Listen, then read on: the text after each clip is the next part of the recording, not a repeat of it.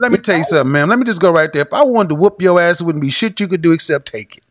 You are not my equal. And I'm tired of you women walking around here thinking that you're a man's equal. You ain't my equal because we allowed you to have a job that you ain't qualified for. Policing is not a female profession. It's a male profession. Just like I hope you could whoop my ass. Because it is a male profession. It is a male profession. Now I'm about to go there. See, you're talking crazy now.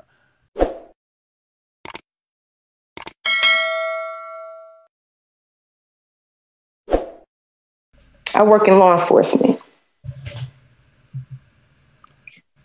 Okay. Danger zone. One of those professions that I can tell. All right. So what kind of men are you? What kind of men are you drawn to?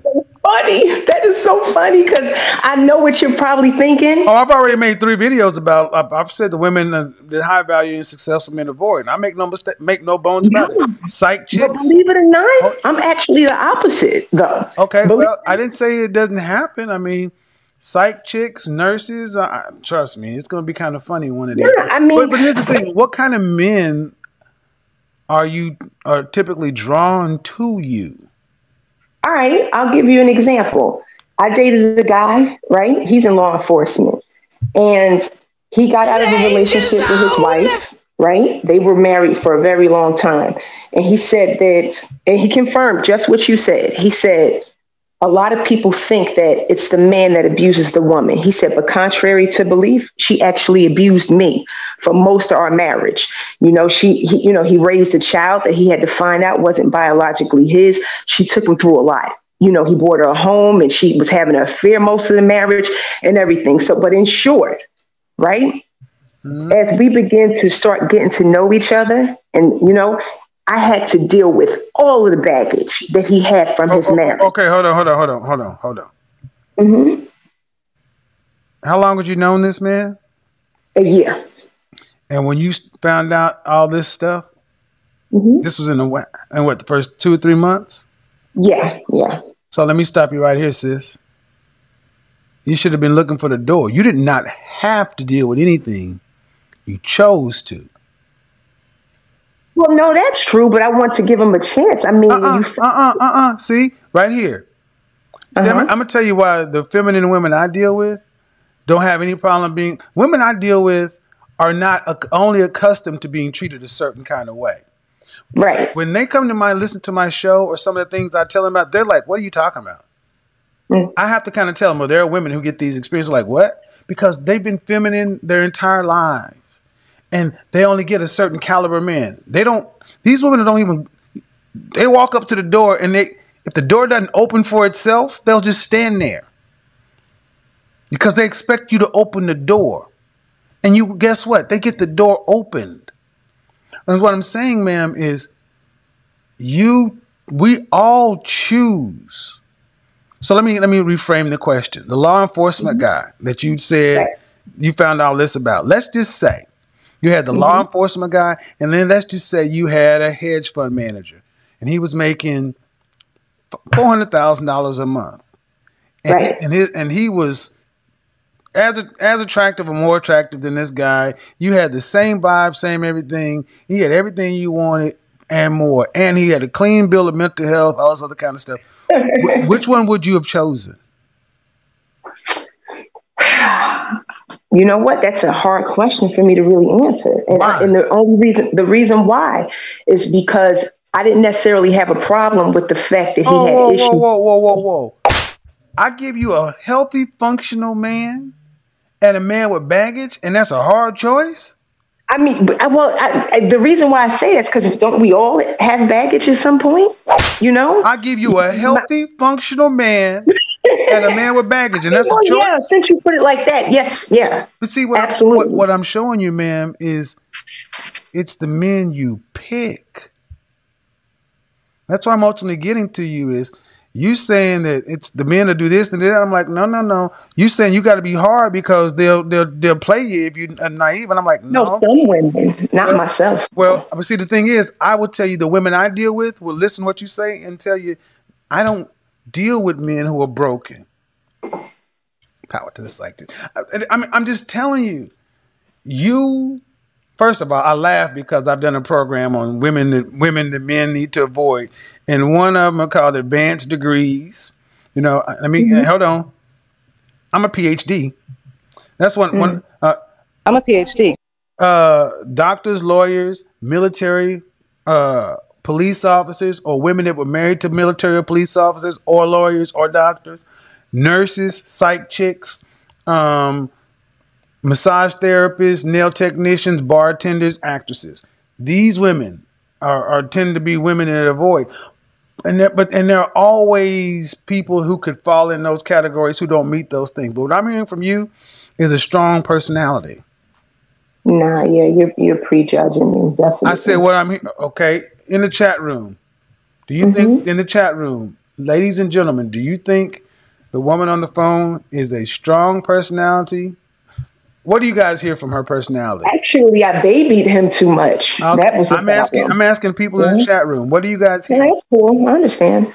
I'm not prejudging you. I'm telling you what I hear, ma'am. And I speak to women Monday through Friday. I get it. I didn't get to say very much, but no, I get it. But the thing is, man, but see, you're a police officer. You're law enforcement, right?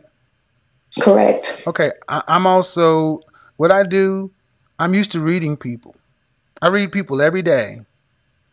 And I know what I'm reading. So I don't need to know everything. I'm telling you, even the way this interaction is going. It's not a judgment, ma'am. I'm just telling you the way you're coming across. No, listen, I don't have an issue with that. Not at all. Well, you said you think I'm prejudging you. I do, but I'm not upset or anything. All right. You know? And the thing is, if given an opportunity between a man who doesn't need you and a man who needs you, which man do you want? I want a man that doesn't need me. Okay, well then when I asked you about the man who doesn't need you versus the man who does, you said that would be a hard thing because don't we all have problems? No, I understand exactly. Yeah, I get it. But like, you know, from what I ascertain from talking to different men and stuff like that, like you say, the weight with women is an issue, and it is, right? But sometimes we're put in a position where we can't win for losing, quite honestly. Okay, we talk about the weight. Whose responsibility is that? A lot. But I have men tell me I'm too thin. Okay, hold on. I said whose responsibility is the weight? No, I'm saying we're responsible for our weight. Right. So you said you had men tell you. So how tall are you? I'm almost 5'8". And dress size? 6, because I weigh 146 pounds. Okay. I would almost guarantee you that if you had men who are making substantially more money, you would not hear them tell you you're too thin. Oh? Broke men tend to like big women. You look across any any race. The more money a man tends to make, the more fit a woman tends to be, and the larger her ring is. That's true. But black men, they'll be like, you need some more ass. You need some more hips, and you need more this. You said black men like we're all the same. I'm talking about not all of you, not all of you. But what I'm saying hold on, man, listen.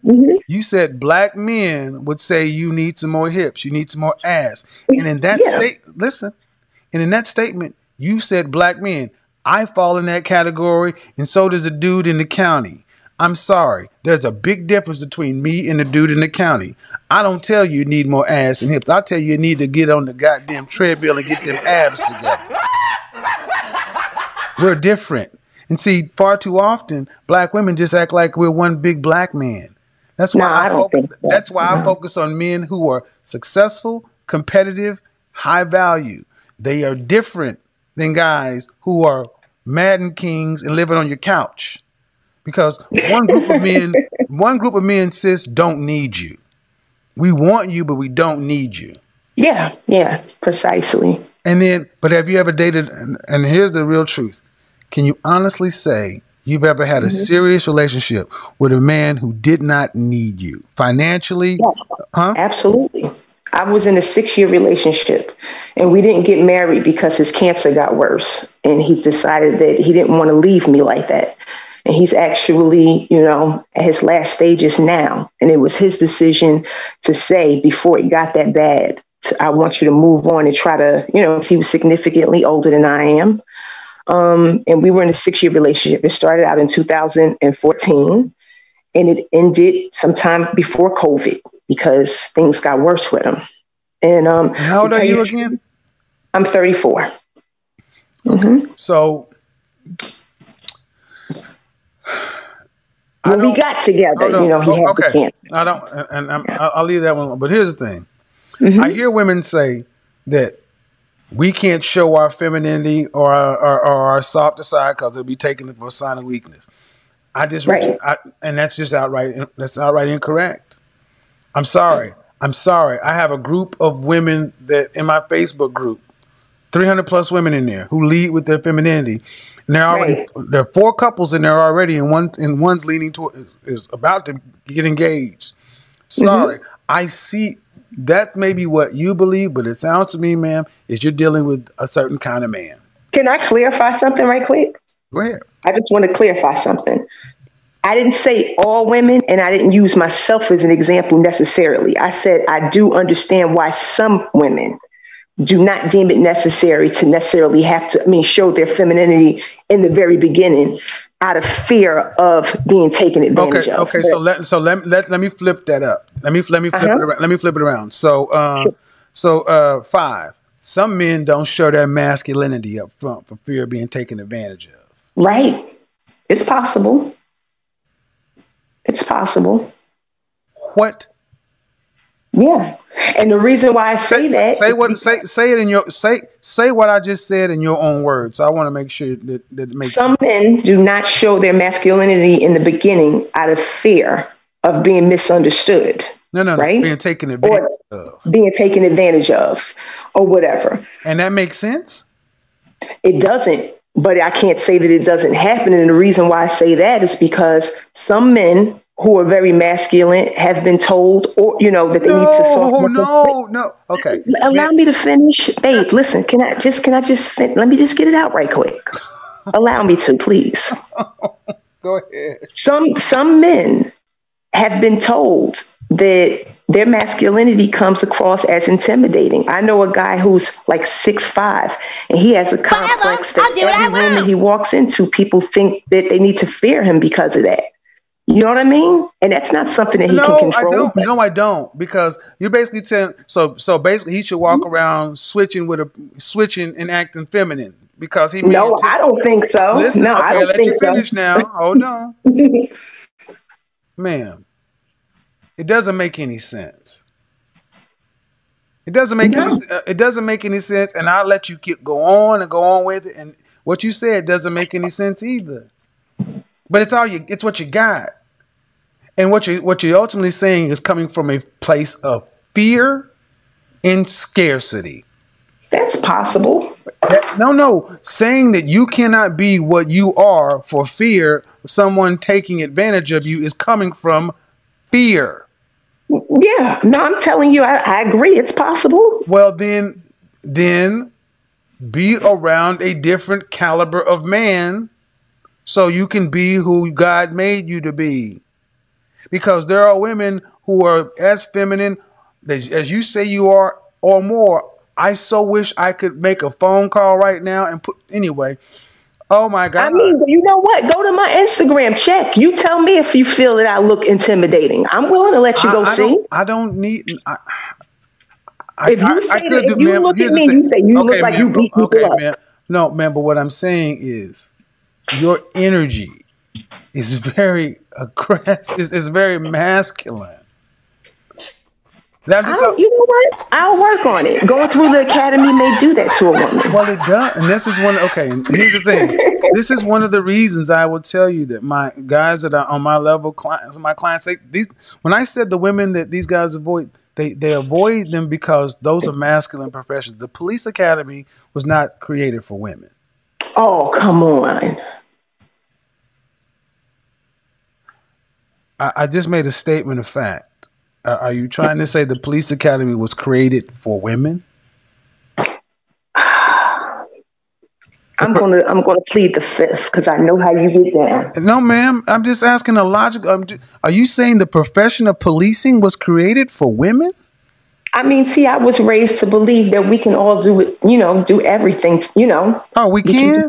We can? Okay, so you have to do the same physical requirements that men have to do? Yeah. There's okay. no Okay, to be a firefighter, you have to be able to do a 200-pound dead man carry. Women can do that too? Yeah. I mean, if I was able to get sucker punched and get back up with no problem. No. See, you didn't answer my question. I said a 200. You believe that men and women can do the same things physically? Well, it's being proven every day. They are, though. They are. I mean, I've been on an all-male unit, and I've seen women have more heart than the men on there in the prison system. Let me tell you something, ma'am. Let me just go right there. If I wanted to whoop your ass, it wouldn't be shit you could do except take it. You are not my equal. And I'm tired of you women walking around here thinking that you're a man's equal. You ain't my equal because we allowed you to have a job that you ain't qualified for. Policing is not a female profession. It's a male profession. Just like I hope you could whoop my ass. Because it is a male profession. It is a male profession. Now, see, now I'm about to go there. See, you're talking crazy now. You're talking crazy. Why? I'm being lighthearted. But I'm not being lighthearted because this shit is too much with our sisters. Y'all actually think y'all are like goddamn men. I'm telling you, man. All right. I'm not going to argue with you. We're not equals. And just because you think that a woman over here can do something a man can do, you are not physically as strong as a man. You're not even created to be that way. And this is part of the problem with women in your line of work. You lose all masculine, you lose all feminine point of reference to where you even start answering questions. You're conflicted about shit that should be conflicted. You mean the Army was created for women? Firefighters were created for women? So can I ask you a question? You mean all those professions were created with women in mind? No, I mean, I know that it wasn't, but I want to still ask you a question. So let's say, like, if your daughter said, Daddy, I want to go into law enforcement and make a difference, especially in the climate that we're in currently. Would you tell her that it was never created, for her? And she goddamn right. Okay. Without blinking. I mean, I respect that. Like I said, because you could have that uniform on and everything else, and I could still boot a man. You are not a goddamn man, and we have let women think that there's no difference, and there's a problem, man. Because even when I say you're coming across in your masculine energy, you really, I get it that you don't get it because you're used to being this way. So to you this is normal, and you see yourself as the woman that you are. But I'm telling you, go back and look in the chat room. And go look at all the men and the women writing down masculine. It's not just men, it's women. That's cool. So that's what the world reads. And I will tell you, women with your energy draw conflict. You draw conflict, meaning you draw side chick or one night stand energy or weak men. Men are not drawn to women. I'm not saying you, but women like you. I understand. Not drawn to women like you with the desire to provide and protect for you because you look like you can do it just fine. So we just need to get it in, bend over the couch, and I'm gonna leave and go about my business. I mean, and that's the thing. So, I mean, you walk around with a gun and shit, and it's like, all right, well, you don't look like you need us. So, all right, sis, appreciate it. You know damn well cops wasn't made for no women. And guys, that brings us to the end of today's video. Thanks for watching. More respect on the legend, the Godfather. May his soul rest in peace and may his name stay alive forever. Guys, continue to watch his videos on YouTube. He has so much amazing videos there. Those that are looking for male self-improvement videos, he got you covered.